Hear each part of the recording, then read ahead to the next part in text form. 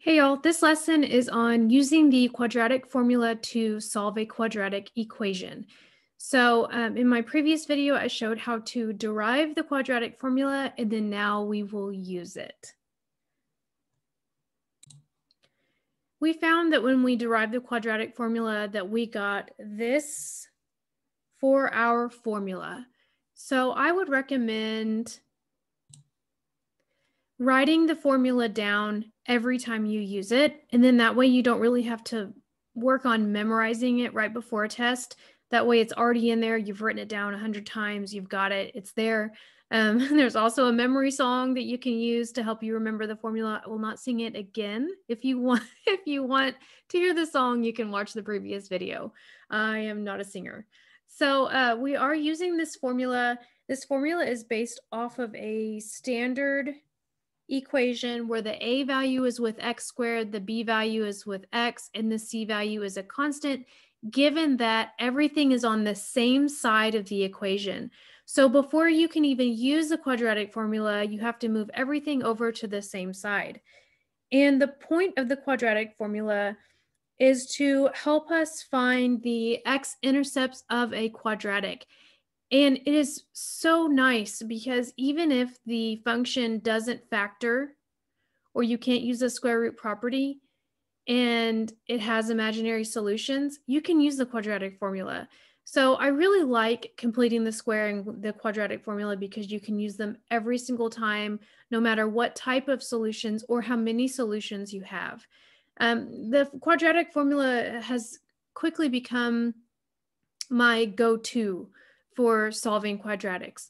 There are sometimes easier methods to solve a quadratic, but maybe it's not the fastest way, but it works every time. So you don't have to try to factor and then realize, oh darn, it doesn't work. Now I got to try this. It works every time. It's a nice little default. It's great. So let's just dive right in. I've got a couple examples here. In my first example, the equation is already in standard form.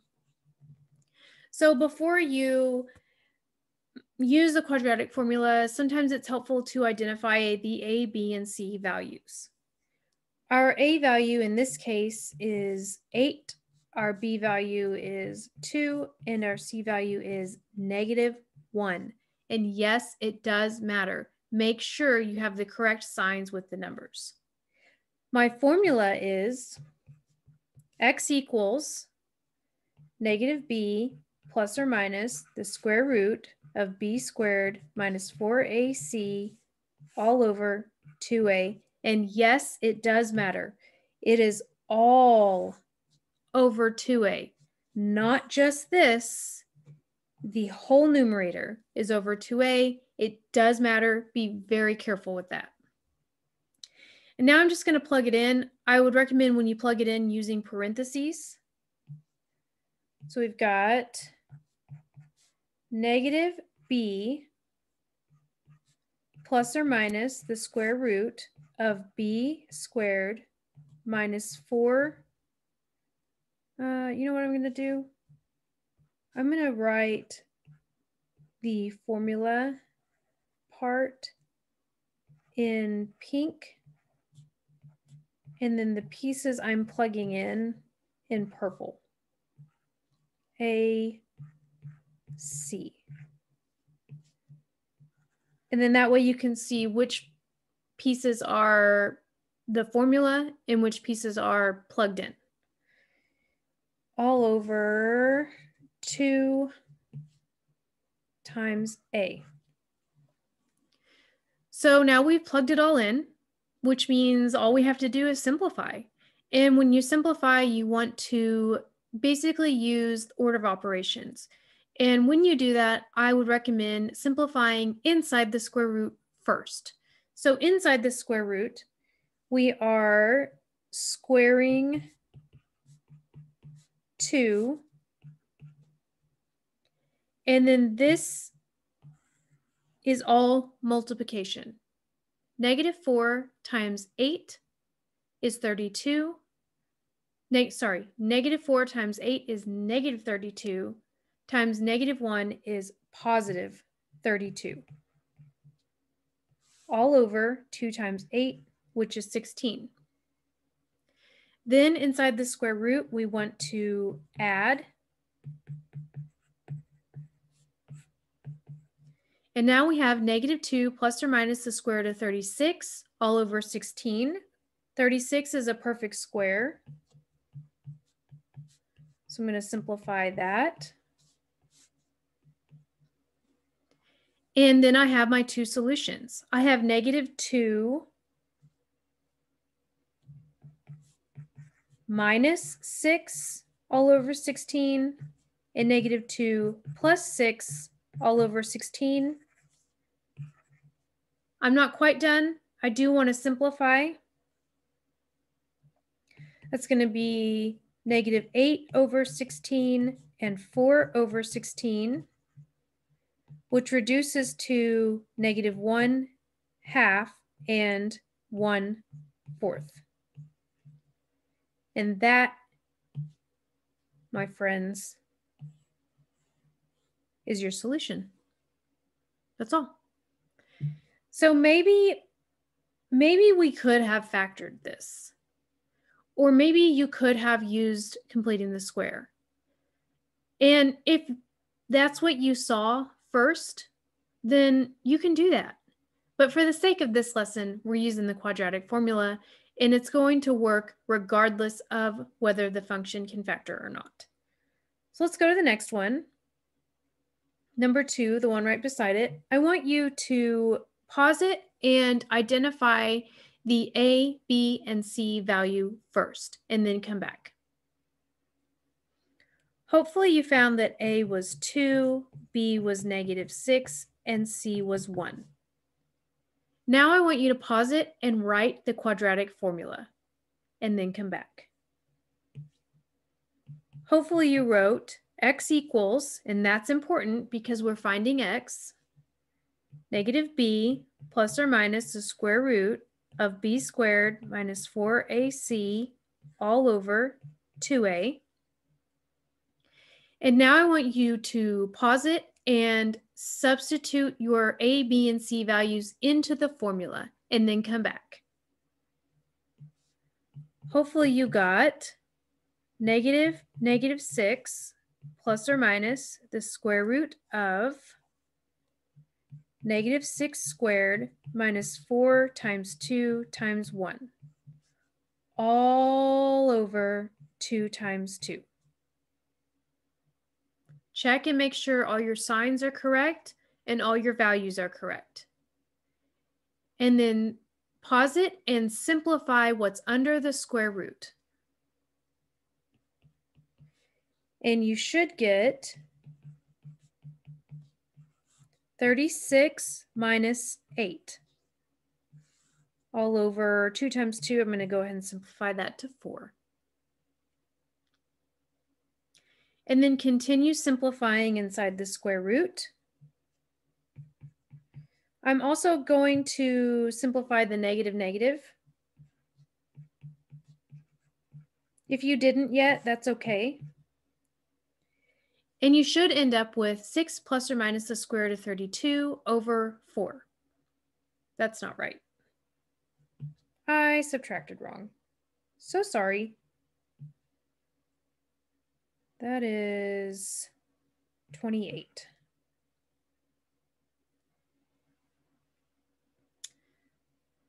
And now I want you to pause it and try to simplify this completely.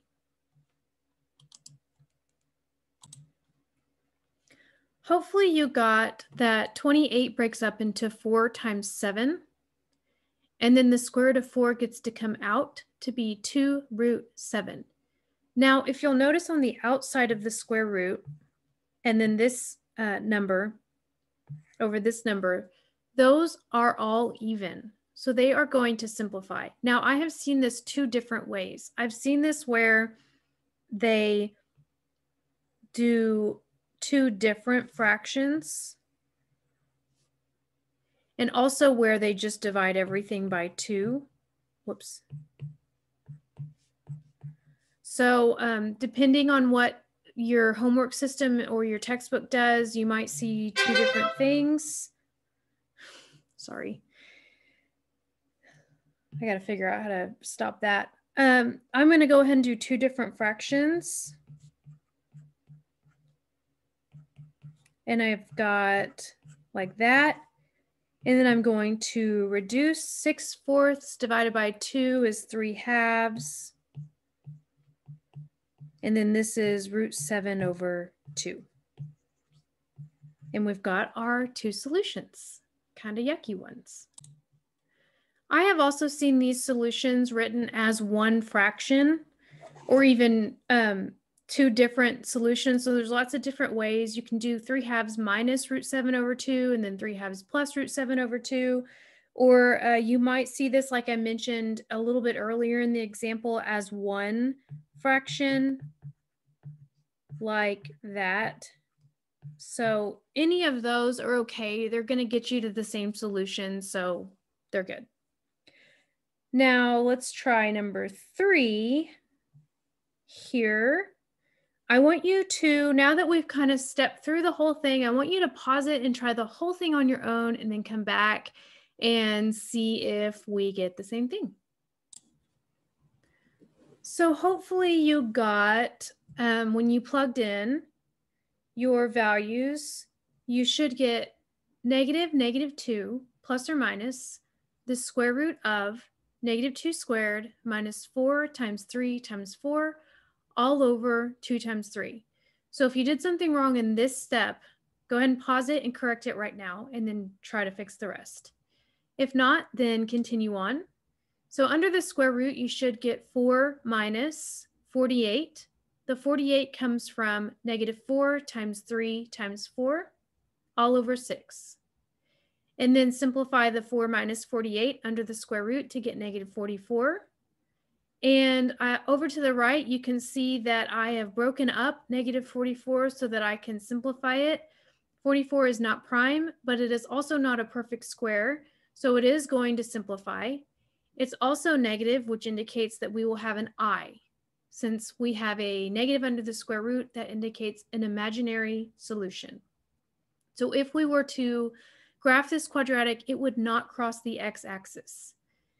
And I broke it up into -1 times 4 times 11. The square root of -1 is I. The square root of 4 is 2, and 11 stays under. So outside we have 2 plus or minus 2i times the square root of 11 all over 6. Then everything outside of the square root can reduce by 2. So I reduced everything by 2. And we end up with 1 plus or minus I squared 11 all over 3. And that is your answer. That's done. You might have to write this as two different fractions. So you could write this as 1/3 plus or minus I root 11 over 3. And even further than that, you can break it up into your two solutions. 1/3 minus I root 11 over 3, 1/3 plus I root 11 over 3. Since it has an I in it, we're not going to be able to technically graph this on a coordinate plane. So if you were graphing something like this that has imaginary solutions, I would recommend using vertex, y-intercept, and maybe a table of values to help you kind of figure out where your parabola is going to be.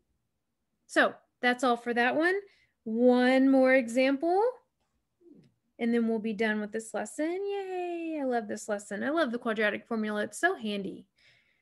I want you to pause it and try this on your own, and then come back and check. If you had done this on your own, you would see a really cool thing. Underneath the square root, we end up with 0. And when you take the square root of 0, that's just 0. And so we have nothing to plus or minus, which indicates that we're going to have one solution. So this is a parabola that touches down on the x-axis one time. So we have a couple different scenarios here in these notes.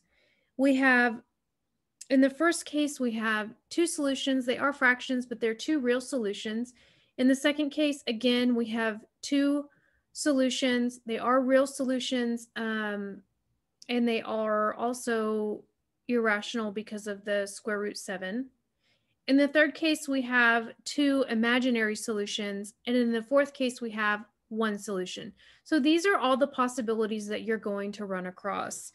In the first case, you might not have fractions. You might end up with whole numbers or whatever, but the first case has rational solutions, 2 rational real solutions. In the second case, we have 2 real irrational solutions because of this square root. In the third case, we have 2 imaginary solutions. And in the last case, we have 1 real rational solution. So there's 4 different things that you will come across, and those are the 4 different cases. This might kind of run into discriminants. If you have a lesson on discriminants, a discriminant is looking at just what's under the square root, and it indicates what kind of solution you'll have. So when you're trying to decide what kind of solutions you will have or what to expect, you can look at just what's under the square root, and that's going to decide your solution types. So you can kind of, if you need to, you can go back and take note of those. We don't focus on that so much in this class, but if you are in a class that does, that's how you do it. So